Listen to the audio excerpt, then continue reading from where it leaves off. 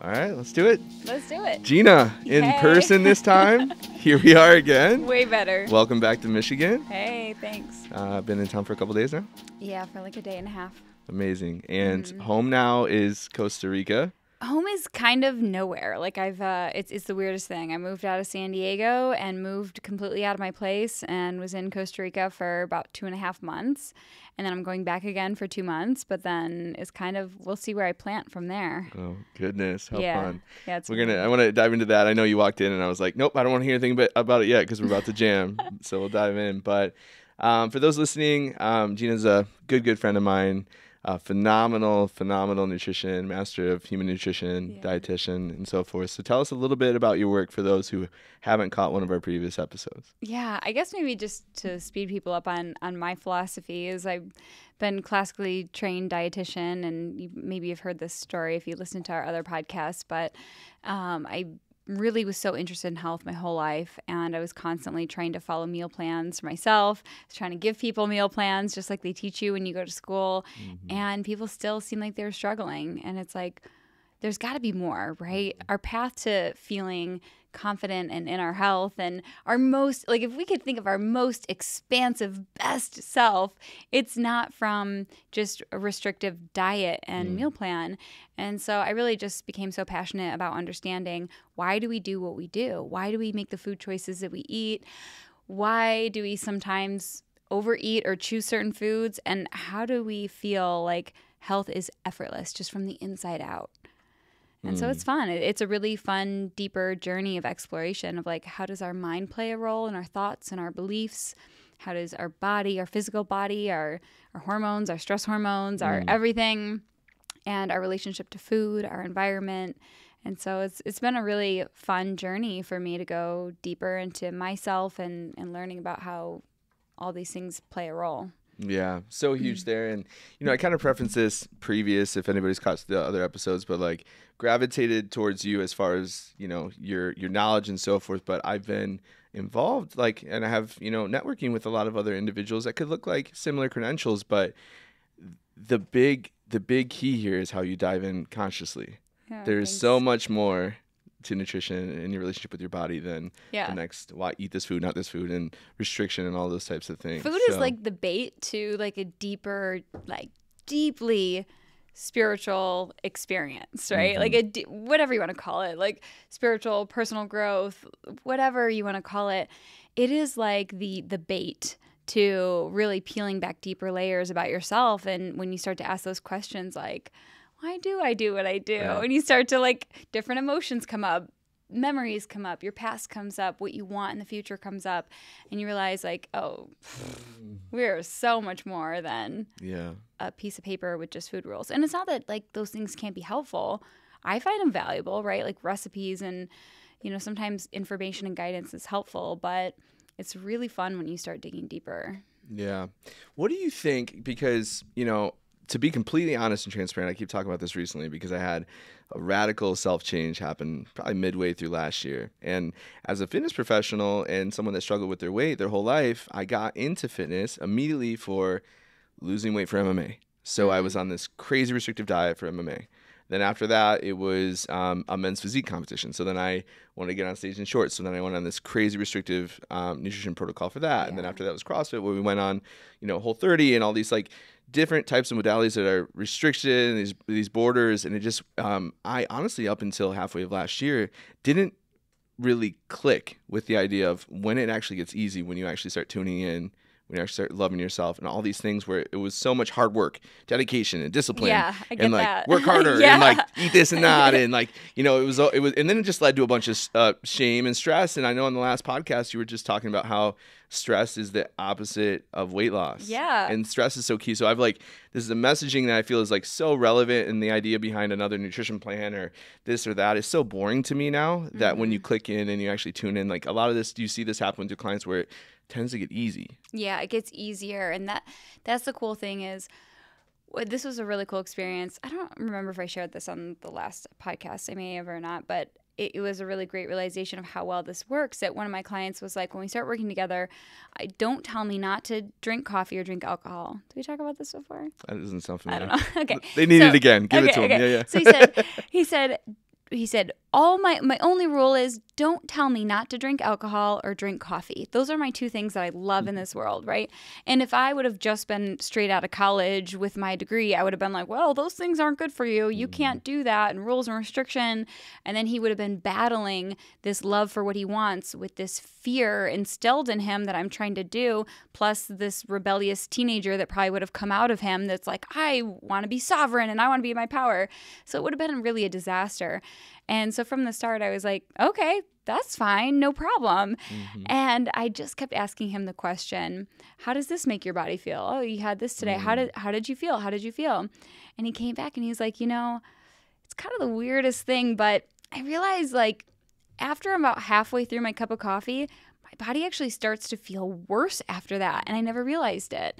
And then he started like actually paying attention to his dinner and he's like, this is kind of weird, but I actually don't even really like how alcohol makes my body feel. It was more the idea of it that I was hooked on. And so now he's actually been 2 years without any alcohol. He just stopped drinking it. And he was like, wow, I actually realized that I was more attached to the idea of it. And now he has like 1 cup of coffee versus like coffee all day long before. And so it was just so cool. And when I asked him, like, was that hard? Did you have to willpower your way through? And he's like, no. Once I just knew, he's like, I laugh at myself at how easy it is. That it's just like, oh, my body just told me. And once you feel your body, it actually becomes easy. And it's almost weird that when it becomes easy, we're like, is this too easy? Right. Too good to be true. Too good to be true. Ground's about to fall out. Yeah.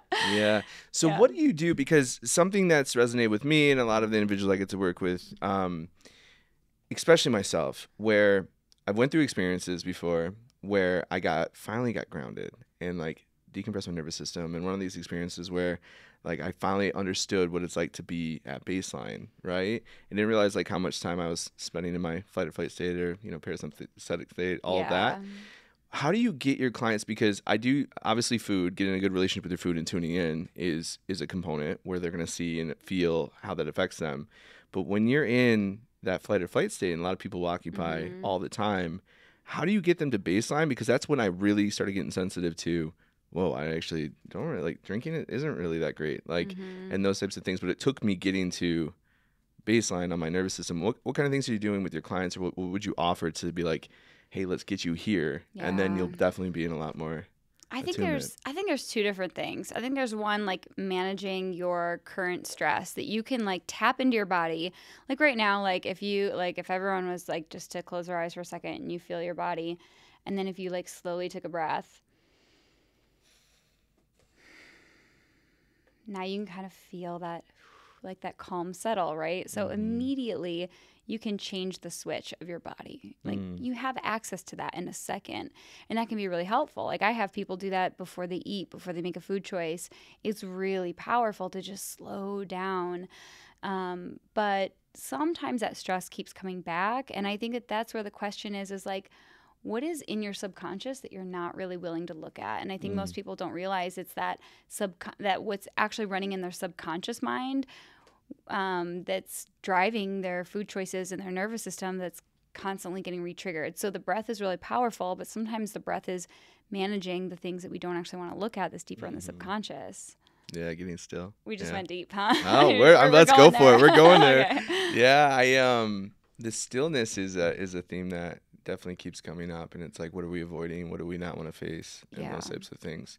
So it's like interesting in your field. Actually, for me as well, because I'm like, man, we're in health and fitness, right? So when people think on if they were just to make an initial judgment based on our credentials and what we do, they're like, oh, meal plan, this, or fitness and this. Yep. But it's all connected, like full mind, body, spirit, and so forth, is actually being healthy. It's like interesting that your work flows into the space of getting people still and those types of things. So well, that's how you end up trusting your body, right? It's like when you get in that stillness and that quiet.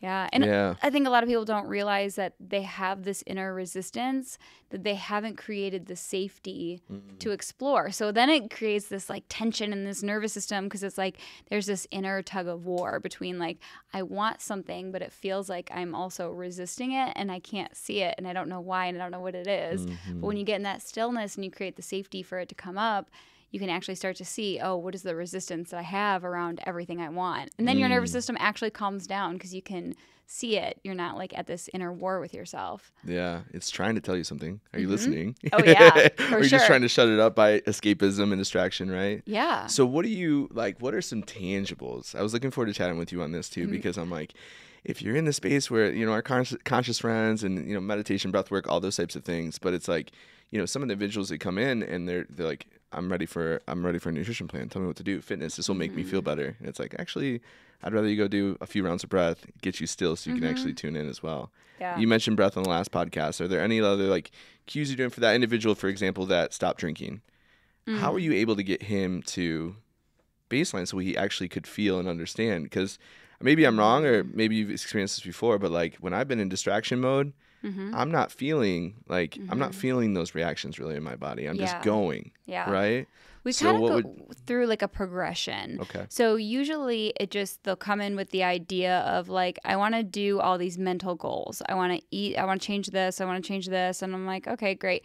And we do that. Like sometimes we talk about what's healthier choices and we might set some goals and things like that. But along the way, it's all about creating deeper and deeper awareness. So first they might just have awareness around what are some things that are not working for them. A lot of people are on autopilot. They don't even know what's not working for them. Yeah, just drifting. Yeah. So like the first step might be, what are you unhappy with? Is it that you come home from work and you just all of a sudden grab a bag of chips and you can't stop eating them? And then the next level might be, how do you get curious of what is happening in that experience? Most people actually go deep into self-sabotage way before they're even sabotaging. They just don't realize it. So like their nervous system might get turned on hours before that and they just didn't realize it. And so they're starting to get curious like with their environment. What is happening leading up to it? What's around me? Where do I set myself up for failure? Did I get starving hungry? And they get really curious.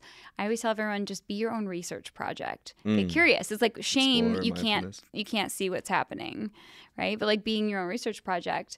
And then I usually have them like at the same time as we're working together, like they're doing meditations that start to bring them more and more into their body. So they might start noticing what are things that's going on outside of me and then what's things going on inside of me. And they're kind of going back and forth. Like they're actually practicing almost as if you were like weight training, like I don't know if that's a good example or not, but I feel it. Keep going. I got you. Yeah, so you're actually practicing to move something, whether it's your body or your awareness. You're moving it as though you're moving a muscle. You're consciously moving your awareness from, you know, do I hear this outside of me? Do I see you? Do I hear that? And then they practice coming inside.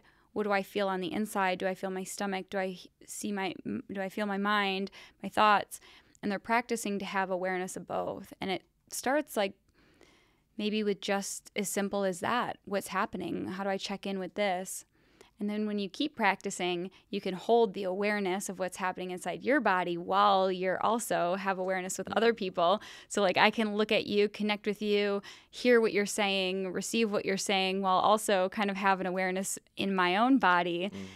And then we're just tapped in all day long. And then you start like really hearing its communication all throughout the day. And I think it just comes with practice and a willingness to say, this is a relationship that maybe if I've never had good communication my whole life, maybe we've been cut off and disconnected.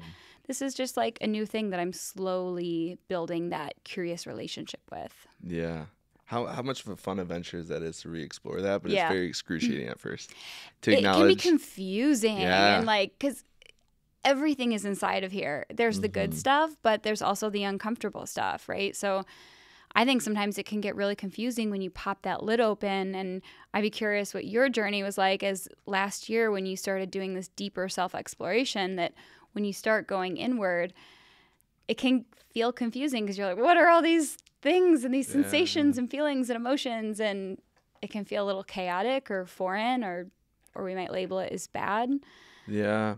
Yeah, I'm having I'm having a difficult time here because I've been in this space with mindfulness and different practices for a very long time and observing certain things for a very long time. I feel like I knew it, but I wasn't on the inside yet. I'm very aware and surrounded by these things. So like my conscious journey, like started a long time ago, but like halfway through last year, it just really clicked.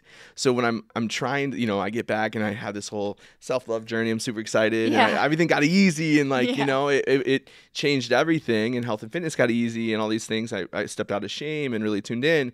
But now I'm like, how do I'm trying like to share this experience with other people, but it's not a linear adventure a lot of the cases, right? So it's really interesting for me to ask you about your work, because you'll get in, probably a one-on-one client, start a new relationship with them, and you might be starting there, where if I do any of the work with You Not Finished, and the life coaching work that I'm able to do, it's like we're starting at the beginning, but there's such a huge journey before I feel like it keeps clicking. We keep having these revelations and so forth. So the excruciating part of, holy smokes, I'm 33 and I didn't even really know or love myself until halfway last year. Like, you have to really leave the ego at the door to get started, right? And explore and be open-minded. And it's like a lot of individuals are super resistant to that.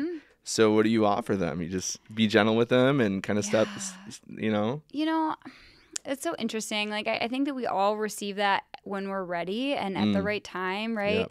And that's been a process for me, is to trust my clients, to trust them.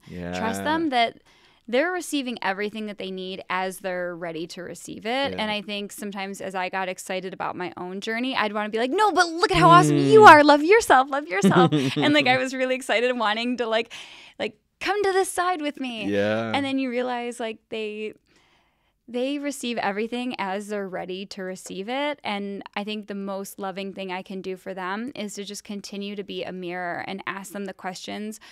And for me, like, I think deep love and compassion came from understanding, why do I do what I do, right? There was a lot of shame when I thought I didn't have enough willpower, but there was love and understanding that happened when I was like, oh, I was under a lot of stress. Yes. I had so many fears. I had like so many things. And now I'm like, oh, and it's like love was created. And so if I can just help people understand, hey, maybe here's, why you do what you do, or ask them questions, and then trusting that we're all getting everything that we need as we're really ready to like receive it. Yeah. Yeah, what I hear is just coming alongside, right? So like, I go through these experiences before in leadership, as well as yourself, being high achievers. We want to help, and we want to go and do all these things. And the hardest lesson that I'm learning that's so relevant and powerful right now is just being. And like, it's the biggest and the teacher, ministry right? of just presence with someone, to be alongside them through that journey as well. And where I keep clicking out, where I have these like revelations and experiences, and I'm like, okay, great, now I just want to share it with everybody, this and that. I'm like, no, I can just be and reflect and mirror that as well, huh? Yeah, I mean, It's tough. I actually, so in Costa Rica, one of the experiences, this is so funny, I just thought of this, is it's just like what you're saying. So in Costa Rica, there's these incredible shamans. And if you ever have the opportunity to sit with a shaman and ask them about life advice, it's just incredible. They are raised in the jungle, and their life work is dedicated to growing their consciousness. So they tend to say amazing things. And while I was in this experience in Costa Rica, I had this really deep realization that I was like, I'm in an industry that shows people, like, because of all the labs that I do, oh, here's what's wrong with you. Here's what's wrong. Here's the labs. Here's the disease. Here's the problem.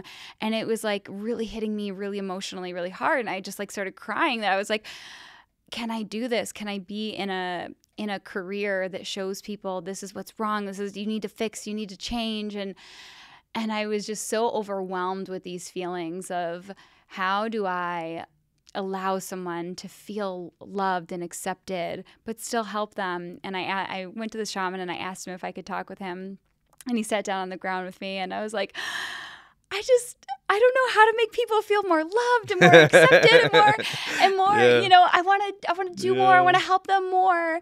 And he said, maybe if you spent some time really, really doing that for yourself, it would just pour through you. And I was like, oh shit, like here I am, like, how do I help other people and love them more and change them more and make them more loved? And really the answer was, when you do the work for yourself, like, you just, it overflows in you, and you don't have to actually shove that in. It's not a doing, right? Like you don't have to love someone by doing. It's just, it becomes who you are. And that was I spent the rest of that experience like, oh, how do I turn it back on myself and just show up and be it and love myself fully? And then people will feel that, right? Like people will feel accepted by that. I don't have to do it or be it, or I don't have to do anything other than actually just focus on loving myself. Wow. It's comforting to me that is a theme and a lesson that you're going through as well. Yeah, totally. For you being obviously a dear friend, but also a guru for me in a lot of spaces. But that's literally what happened last year, where a couple months before this experience I went on, I finally got to the point where I just started being gentle with who I've been my whole life and how much stress I've been under. And this is, not a sympathy play, but I was like, holy smokes, Tyler, I had so much shame around the fact that I wasn't disciplined as everybody in this industry and I couldn't do this and this, but no one could outwork me. But as far as when it came to nutrition and my self-sabotaging behaviors, it was like so much shame around that. And it took me actually to like look at how inner child work and stuff like that I mentioned before. But then we got to this experience where, I went to a Fit for Service event, Sedona, awesome experience with Aubrey and them. And, oh, cool. And I got back from that. There was a bunch of practices there where, like, for example, Aubrey had us do a practice where we did a eulogy practice, right? So you would say, hey, pick someone really dear to you. You're going to write from them, right? Like if they're at your funeral, what they would write about you.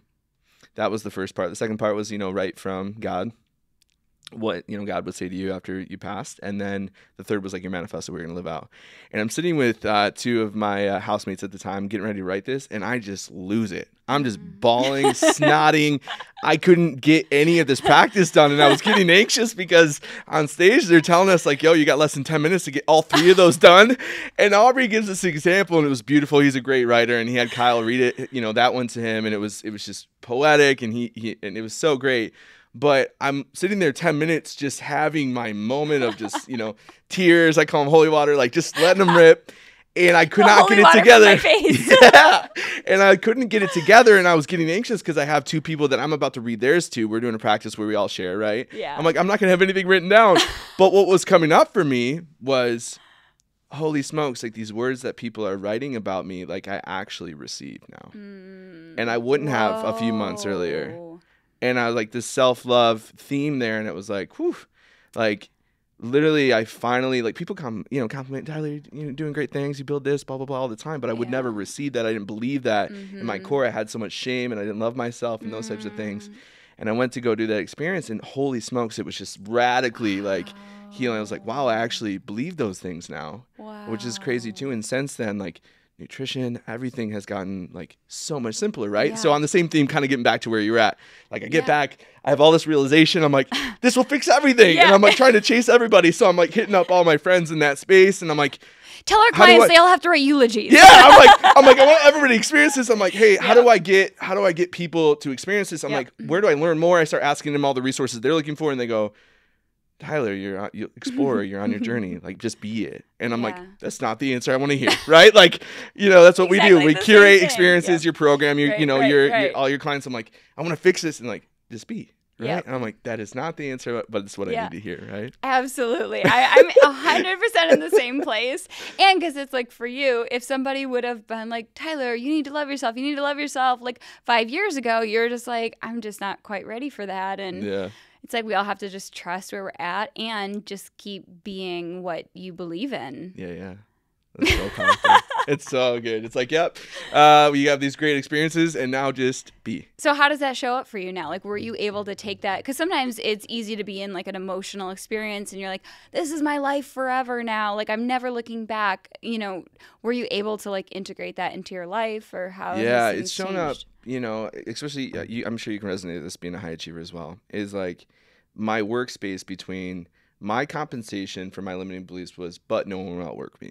Right. So I would sit at this desk in this room all day, every day. Might not necessarily be productive, but I would sit there because it'd make me feel like I'm working hard, help me with dopamine, whatever it might be, escapism from, being still, whatever it might be. Right. So now I'm really working on this good balance of Tyler and his workspace previously, being in alignment and intention, like I don't want to say working less, but being way more intentional with my time there and creating so much time to get still. And that was a hard thing for me previously. Like to sit there and not do anything, like excruciating. Totally. But it was escapism, me, obviously trying to distract myself from actually like what do you gotta explore here too. Yeah, and I think it can get scary because sometimes we think like, well, will doing this work and me being comfortable without being productive, like, will that slow me down? Will I get unmotivated or lazy? How has that showed up for you? Yeah, I'm still exploring it. Yeah. Do you have anything to add as far as your experience goes? Because you're building, you're doing, you're changing lives. Like you're always working on incredible stuff. So how do you find that balance? What I think is cool is like I definitely work a lot less than what I used to, but I think that my time is used a lot better.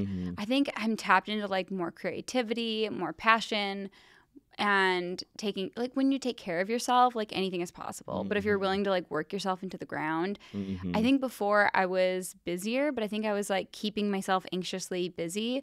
And I think it's even hard for people who are like even like for anybody, even stay-at-home moms, when they start unpacking, and I'm not saying this for everyone, but like one of my clients, when she started unpacking, I just don't have enough time and I have to self-sacrifice and I can't do it. Just even wanting to fill up her time with giving. So she didn't have to have that time slowing down and really getting honest with herself about where are the places that I don't love myself or that I don't feel happy or anything that's coming up.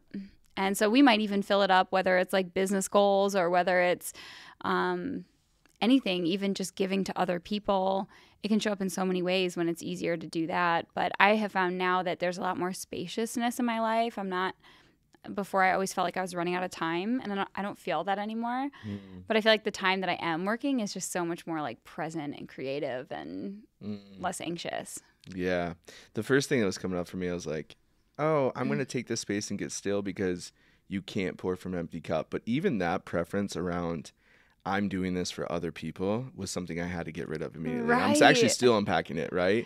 Where I'm sitting there and I'm like, oh, like I'm not showing up. I'm not. I'm sitting there. If I'm sitting there all day, I'm not in flow. I'm not doing the things that make me show up. I'm not intentional. I'm not actually being productive. I'm just being busy, right?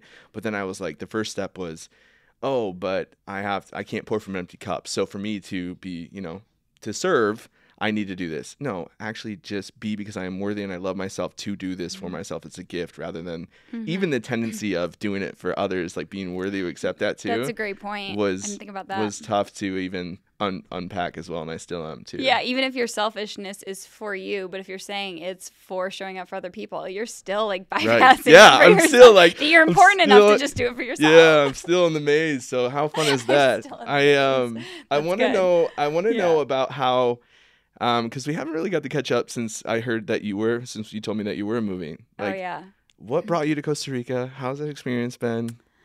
I'm so interested. It was really just that I had only one person that I knew who was living in Costa Rica, and I was just like feeling ready for a change, wanting to move out of San Diego. Like I'm ready for something different. So I was like, all right, I'll give Costa Rica a go, give it a try. And it's like, it's such an incredible experience there. I mean, I don't know all of Costa Rica. I've heard that Costa Rica is very different depending on what area you're in. I was specifically in Nosara, which is this really cool like hub of, you have exotic jungle and amazing ocean, but then you also have like this hub of like creators and entrepreneurs and people who are working digitally, so it brings a really interesting mix of people in there.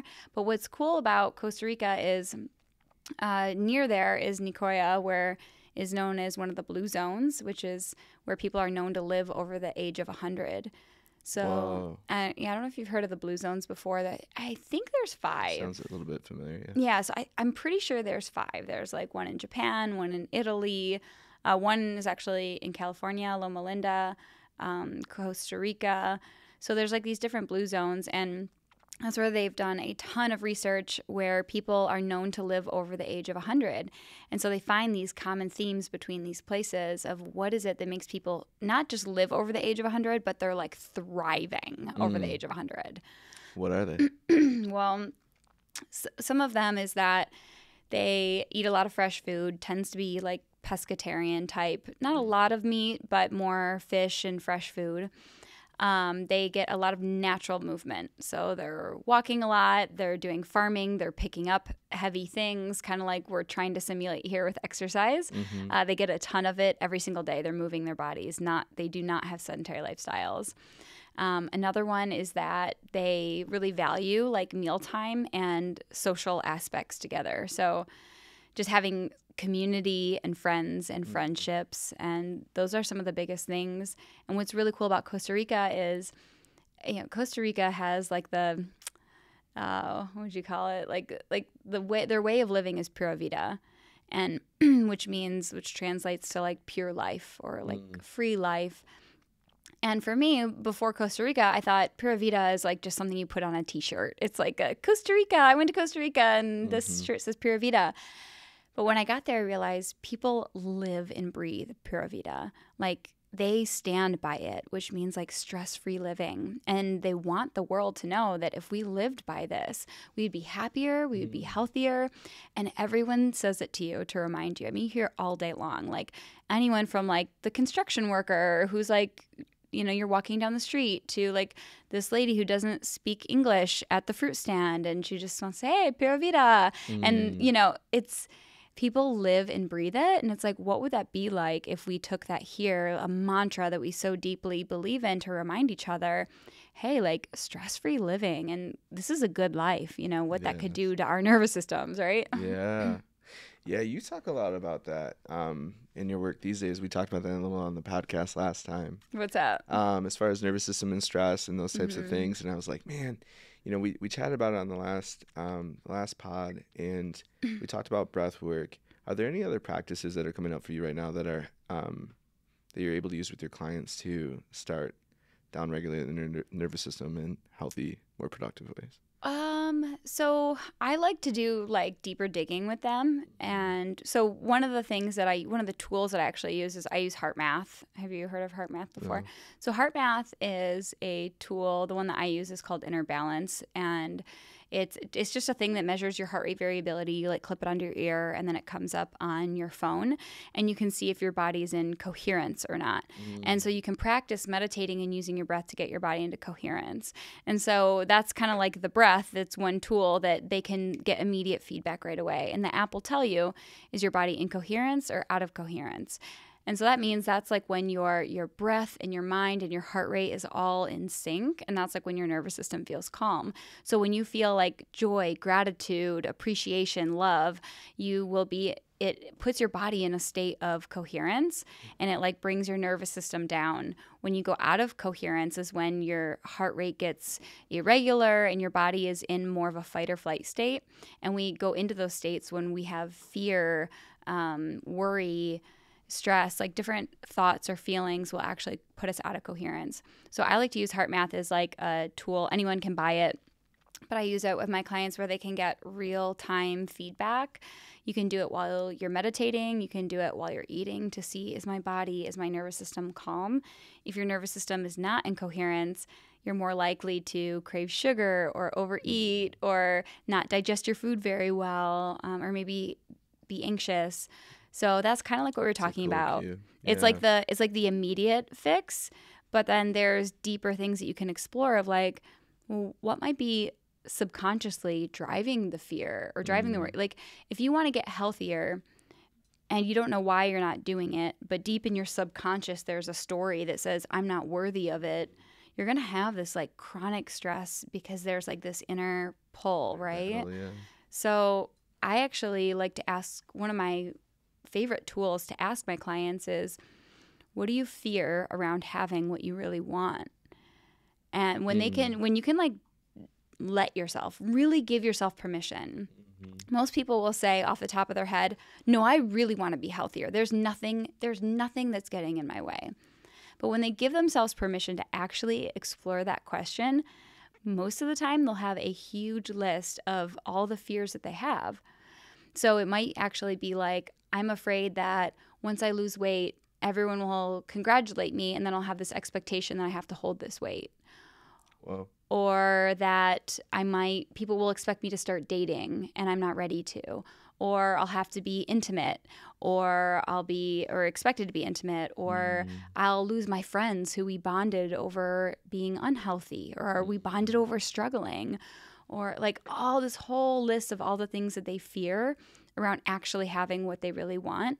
And so you can see that if like your conscious mind is like, I really, really want it, but in your subconscious, you have all these fears around having it, that's where that nervous system activation is. So I think when you can explore that. That is super powerful. And I'm so curious because for someone like yourself, like doing the work and building those practices, those answers, I don't even think would come that easy up to the surface. Obviously, you've been doing this work for a long time. How much time does it take and guidance does it take for a client to land on some of those? Because the ones you just listed off are radically powerful. And I'm like, man, how long did you have to explore? And I know there's not a definite line, but like how much space do you give your clients to really come up with their answer? Or do they keep exploring? You know, what I like to do is we always start off with a meditation in the beginning of our sessions. And what I tell them is that when you can come into a place of connection with your body and you can they start to feel the difference between when does an answer come from my mind and when does it unfiltered come out of my body. When you feel that unfiltered, there's no judgment, because judgment is what keeps things pushed into our subconscious mind. It's it protects us from knowing the truth that might hurt us. So judgment is what keeps information stored away that you feel like you're being controlled by something. It's like Carl Jung says, until you make the unconscious conscious, it will rule your life, and you'll call it fate. So until you make whatever's in your subconscious put into your conscious mind, maybe this is getting too far out, but it controls your behaviors.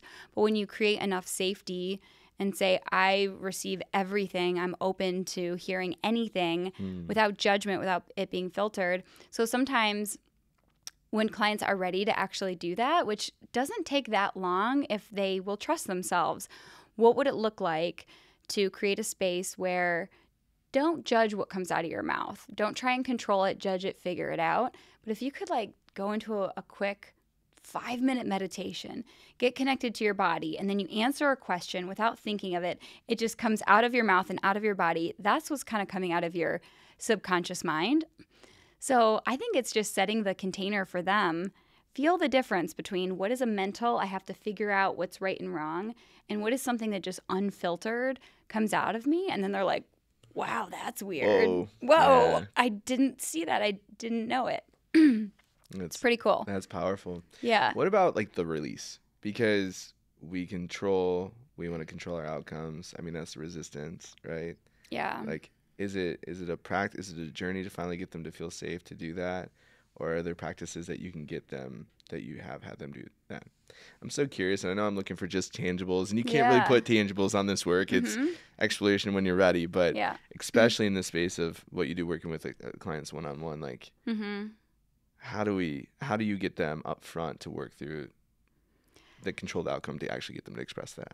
I mean, typically they follow my lead. Yeah. So I have found that when I first started coaching and being a dietitian, I was like, oh, I don't want to, ask the wrong thing or cross any boundaries or ask them something that's too personal. Right. And now if I set a container where I'm like, this is a safe space, there's no judgment. I want to encourage you to just have more awareness, let things out, and like just explore. And you might be surprised at some things, but this is like your space for exploration. And I think that really helps. I notice that other people tend to follow, I think, my lead, that the more I create an open space for them to explore and I set that, safe. But most people aren't used to that, right? Like we're expected that, there is a certain period of coaching that I have to constantly remind them, this isn't for you to show up and share how perfect you've been with your eating, because then you actually miss so much learning about yourself. And so I think the classic way is like, oh, I've always been told by other nutritionists that here's my goals, and if I don't hit them, I'm going to feel disappointed, and I have to report to you like you're my teacher of the bad things that I've done. And then so that shame keeps them stuck, where if I tell them, it's cool, it's good if you hit your goals, awesome, I'll celebrate with you. But if not, and there was resistance and struggle and challenge, that's what I'm interested in. Let's explore that. And now it's like, oh, okay, like there's no shame here. This is safe. I can explore anything. And I think that creates the safety for people to do it on their own as well. We can start creating the safety for ourselves. Do I hold a space of shame for myself, or do I get curious with, what is that resistance? Why do I do what I do? Could I let my subconscious start speaking to me? Wow. You know? Thank you for the work that you do. Oh, thank you. It's so powerful. Yeah, I love that we can both jam on this. It's so great. Good. I love that it's not. Fun. It's like what makes me so excited to jam with you always is it's not just another meal plan fitness program. It's like we are limitless beings. There's so much to us to explore, and that's like the fun part, not the uncertainty fear part, right? Yeah, you totally said it. That like we are infinite, and it's fun when we can start looking for that too, because I think it's so easy to look for all the things that are wrong with us too at the same time. But like, where can we start looking for new proof that we can evolve and we can change and grow, and then it becomes fun, right? Versus like that white knuckle, like follow the plan, do the plan. You suck if you can't do the plan. Like we've both been there before. I mean, we were chatting too. Like it's fun. But then I think you build reps, you know the gold on the other side, because it's not always gentle. It is to not. keep re-exploring. 100%. But you just start building some bravery reps in there. Yep. To keep going back in. Is that something you feel? Yeah, for sure. For me, this year has been courage over comfort.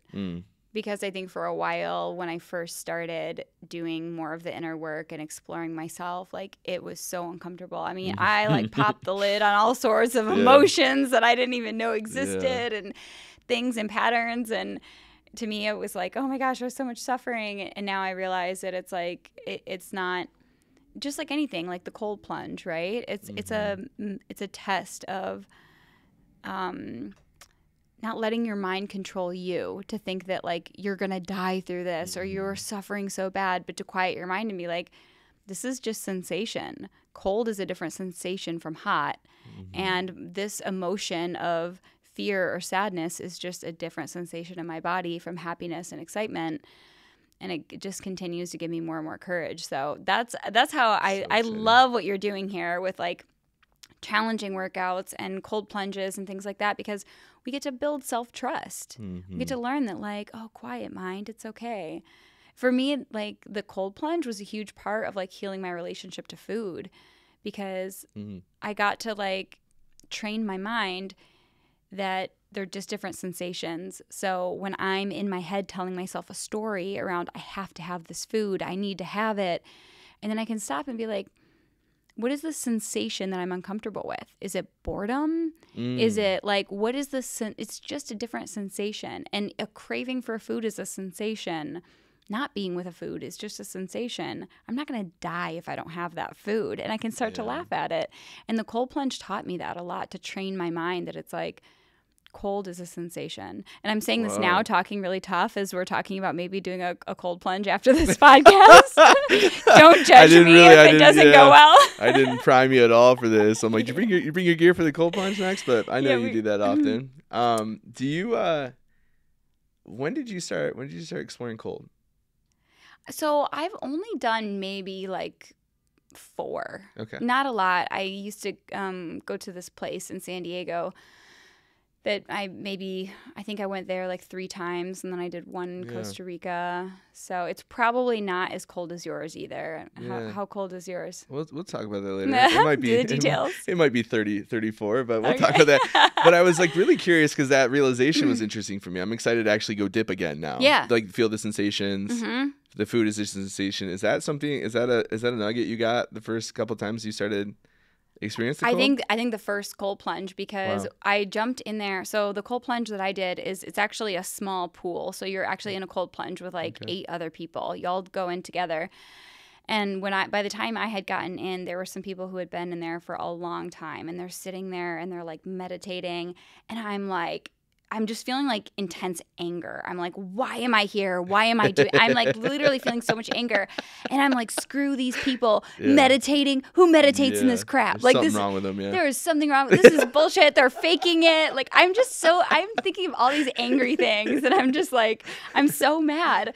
And the instructor comes around and he like presses on my shoulders and he's like, breathe, and he like has me sink into the water, and I'm just like, gosh dang it. And there was something in that he said something like, know that this is just your mind. And this is a practice of controlling your mind and not letting your mind control you. Right now, your mind wants to control you and tell you you're going to die. You're not going to die. You'd have to be in here for a really, really, really long time to die.